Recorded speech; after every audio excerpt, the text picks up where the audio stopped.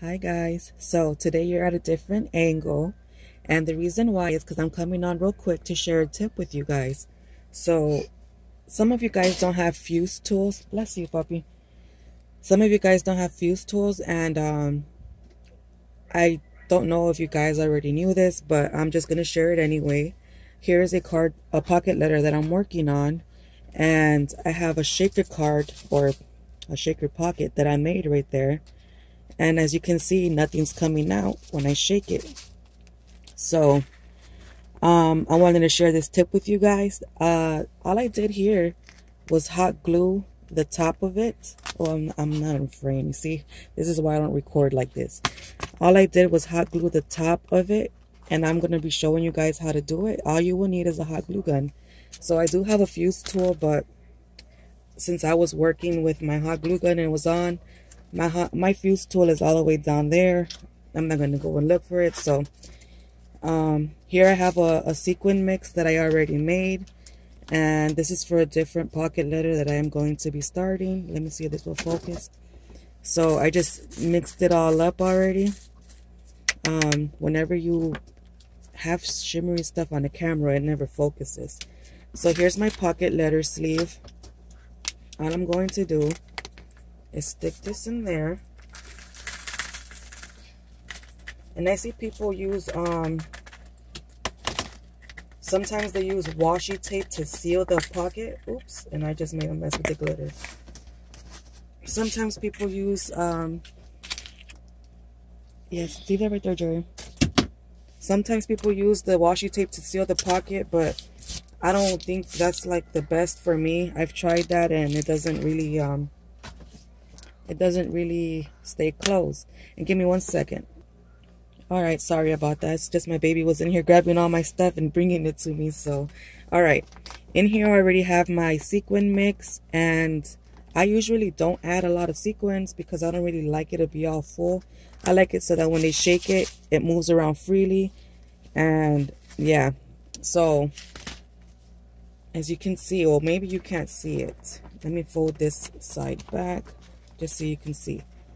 My pocket is right here.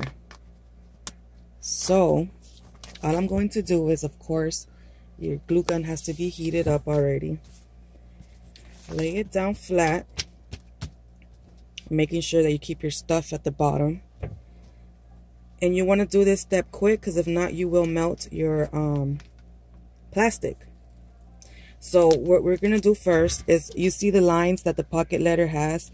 Let me see if I can put a colored paper behind here so that you guys can see exactly what I'm talking about. Here, we'll use this white one. Okay, the pocket letters have that fusing on the sides. So what we're going to do first is lift up the pocket and apply glue like as straight as possible along these edges, straight up. So let me just show you, because I'm better at showing. And making sure you keep all your sequins and stuff at the bottom so they don't get stuck in the glue. Okay, so let me see if you can see it. All I'm going to do is quickly add hot glue to both ends. And if you don't hurry, the glue will dry and your pocket will melt with the heat of the glue gun. So just do that and seal it like that on the sides. Give me 1 second. All right. So if you have the glue strands hanging in there like I do, just take something like this and take it out. You could use your finger, but I'm trying to make it so you guys can see what I'm doing. For some reason, when you make a tutorial, everything that can go wrong, possibly go wrong, goes wrong. So yeah. All right. So that's just to seal our edges. Now, we're going to take this. You can see that it's still open. And quickly, let me lift it with my finger right quick. I'm going to add the glue like that. I don't know if you guys can see what I just did. I'm going to add the glue that way, like that, along. And try and make this line as neat and straight as possible. Okay, and you seal it. And when you're squishing it down or pressing it down, make sure that you don't squeeze it too hard or press it too hard, because you will make the hot glue seep through. Okay.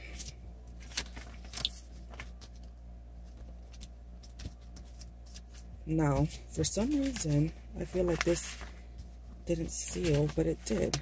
Okay. All right. So there you go. After your glue dries, your pocket letter, it's sealed, the shaker bag. So you can tell there. So this is what it looks like. Let me bring it closer. That is what it looks like.